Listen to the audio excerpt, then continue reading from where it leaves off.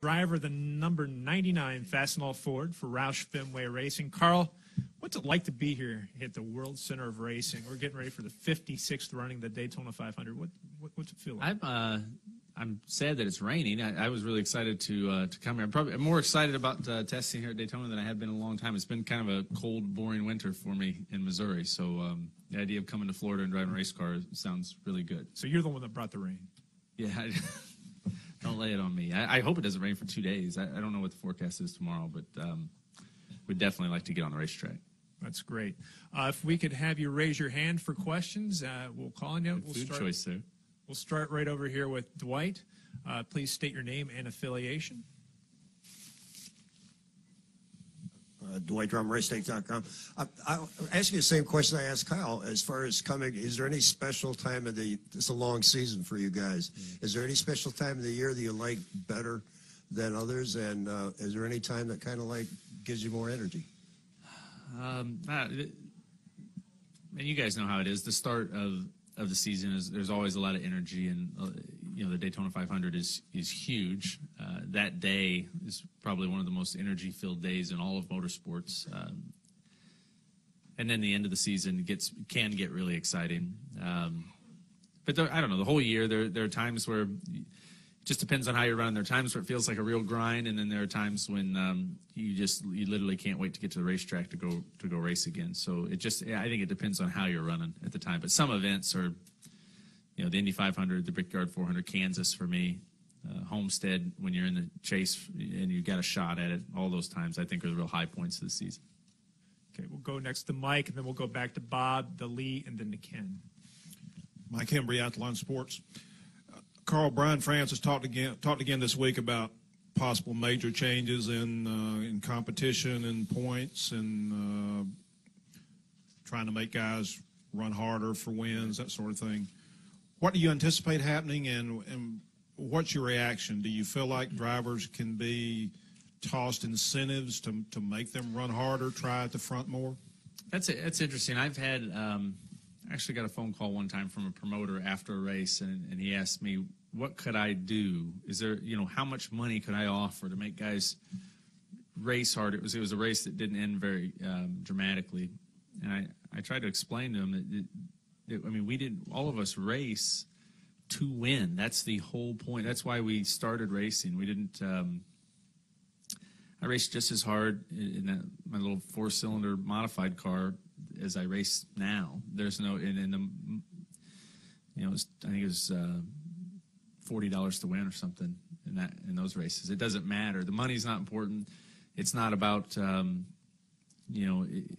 incentive like that. It's just we're trying to win. So whatever format they come up with, there will be only two things on each driver's mind. That's to win the race and to win the championship, and that's it. So we're racing as hard as we can. They can be, and I think they should be. I think they're, and maybe I'm wrong, maybe I'm off base, and this is not what everyone else thinks, but to me, the championship is a different goal. It's a different prize than winning the race. And throughout my career as both a fan and a driver, I've looked at those two things. I've looked at guy. You watch a race, and there's the race and what happens in the race, and who wins and that battle for that trophy. But there are also there are the championship implications behind that, and that's an exciting battle in itself. So, I don't know. I don't know how you make it perfect all the time. I don't know how I don't know that you can make every race as important as the final lap of the final race for the championship. But I can tell you this: every driver out there, we don't have to get motivated to go try to win that race. If anything, you have to sometimes not be too motivated so you don't ruin your championship hopes. So I think it's a battle, but everyone's doing the best they can. I guess let me put it simply. I don't think there's any incentive you can throw out there that's going to make people go put on a better race. I'm not certain of that. I feel that we're all racing pretty hard. Go next to Bob, then up to Lee, and over to Ken. Bob Hocker, Sporting News. How much testing do you expect to have over the next couple of months in the non-plate package, and what are your kind of impressions of the rules that they set a few weeks ago? I hope we can have as much testing. I mean, literally as much as we can do is what we'll do. I've spoke at length with Gene Stefanishin and the folks during that test. We've had a little bit of correspondence afterwards, and I think like a lot of folks said that the way that they did that test was perfect. I think all of us, including NASCAR, are curious to expand the envelope a little bit and try some different parameters farther outside the box. Whether it's much softer tires or much less downforce, things like that. And I think that could be something we see in the future. But the process was really, really impressive, the way that NASCAR tested those things. And I believe of the 3 things we tested, basically 3 packages, I think that they chose the best one, in my opinion. Lee Spencer, Fox Sports. Can you talk a little bit about what Roush Racing did over the offseason to try to put you in a better position for 2014, you and Biffle and even Stenhouse? I mean, obviously Stenhouse went through a crew chief change, which should help him get up to speed. But, mechanically speaking, what have you guys done? Well, we got Robbie Reiser working about 25 hours a day, which is good. We just sat and talked for the last hour and a half about the state of Roush Fenway, what we're working on. And I think that's just that in itself has been huge for Robbie to sit down in a room with Greg and Ricky and myself, Doug Yates, Jack Roush. I mean, we've communicated better than we ever have. But I think for us as a company, the simple way of putting it is we feel like we have the best people. We feel like we have the best manufacturer support behind us. We feel like we have we believe we have drivers that are, including myself, that are as good as anybody in the garage, that we can compete. And we have to put all of that together. And we have to have a really strong leader like Robbie Reiser to put all of it together and to see the results that we think we should have. So that's what we've been working on. Without going into details, if we can basically be a stronger team and work greater than the sum of our individual parts, I think we're going to be very good. I asked Robbie about that last night. We flew down here together. He said the changes to the Ford specifically are negligible performance-wise, so it shouldn't really make a difference. The big keys for us are the way we work together as a team. We'll go next to Ben here in the front. Okay. Ben White with Lexington Dispatch, and I'm not Ken, by the way. That's okay. I've been called worse. As far as, Carl, turning points, I've asked other drivers this morning, turning points in your career, as far as the one thing that moved you to the level, to the biggest next level for you, I mean, where you are, what would you say that was? Who gave you that break that got you noticed? I have multiple spots where I think of as bottlenecks in my career, and the goal for me was to be able to make a living driving a race car, and now it's different. I mean, I want to be the champion of the Sprint Cup Series more than anything in the world. But I'd say that the fact that Kenny Schrader gave me an opportunity to come down and see the sport, the professional side of NASCAR and what it could be, that was huge for me when I was 16, 17 years old. That was big. Him and Timmy Cahuth did a lot for me. And the single largest opportunity I had was from Mike Mittler. The fact that he ran that NASCAR truck shop right out of his business in Forestdale, Missouri, up the road. I mean, it allowed me to go up there, basically beg him for 3 years to let me drive his truck, and that was huge. And then the opportunities, the huge opportunity was when Kyle Busch left Roush Fenway and left that 99 truck seat there, and Max Jones and Jeff Smith and Jack decided to give me that opportunity. I felt like all of those, each one of those moments barely happened, and if they wouldn't have happened, then I definitely wouldn't have the job I have today. So I'm real grateful, more than grateful for all that. Go to Reed next, and then over to Claire. Reed Spencer with NASCAR Wire Service. You've always been, as far as I know, an advocate of taking downforce off the cars. Yeah. And it seems like with the new package, what they've actually done is added a little bit of downforce. Yeah. Do you think ultimately they may experiment with something that goes in the direction that you'd like to see? I think they will, and that's the most exciting thing to me about the whole process. I'm not a very patient person, and so it's difficult for me to say, hey, okay, we'll go ahead and go down this road for a while. But I think the coolest part of that test was the fact that a couple things. Number one, Brian France, Mike Helton, Darby, Stefanish, and all those guys, they're open to the fact that, hey, we can change these cars and make them better and make the racing better.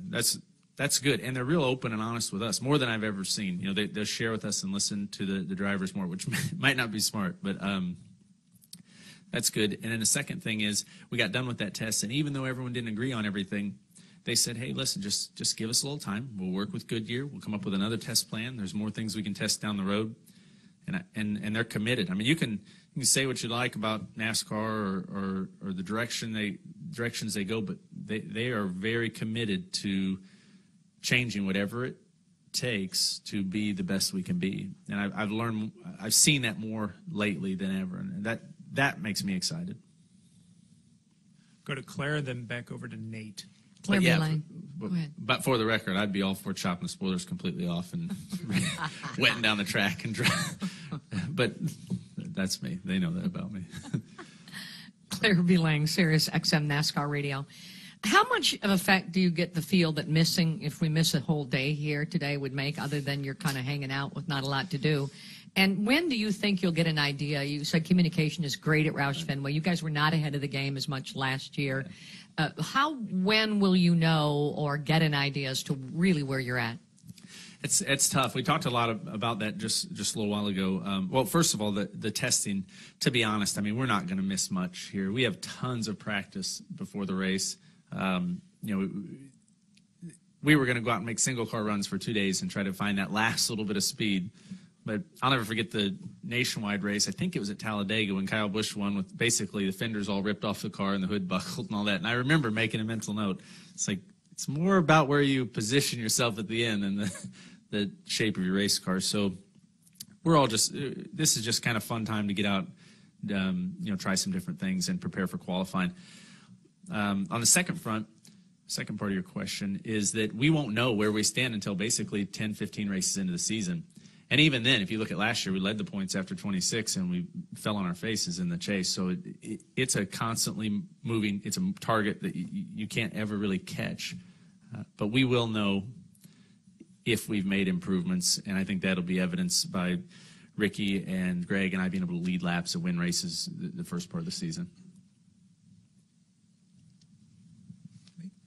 Nate Ryan, USA Today Sports. Carl, following up on what you said there about NASCAR executives being more committed than ever to changing whatever it takes. Jimmy Johnson was in here earlier and was saying that format changes he thought were going to be kind of the key going forward, not just points, but it sounds like other stuff could be a possibility. Are you in favor of that, and do you think that's where they're leaning, and do you think there are benefits to it? Well, I can't imagine Jimmy being in favor of any changes ever right now. But no, I mean, they do a good job dealing with any changes. I don't know. I'm torn on the format. I can see from a very self-centered standpoint. I think the way our team is right now and the way everything is, I'd rather see if we made any change, it would be to make the chase longer or to put less emphasis on those last 10 races, because we're better on the whole throughout the whole season right now. But I don't know. I think that there's something to be said about the history of the sport, keeping things, not moving things too far away from where we came from as far as determining a champion.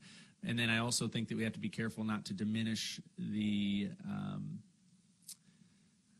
I don't know what the term is, but not to. You don't want to take away the credibility of a format just by simply changing it all the time. I mean, how you wouldn't believe if a cop tries to pull you over and give you a ticket because the speed limit's different every day in the same road you drive. I mean, eventually it's like, come on, man. So we gotta have the same measure of everyone, I think, somewhat year to year. Now, I think the idea of giving more points to wins and things like that, I like that idea. I think that's interesting. But I don't want to.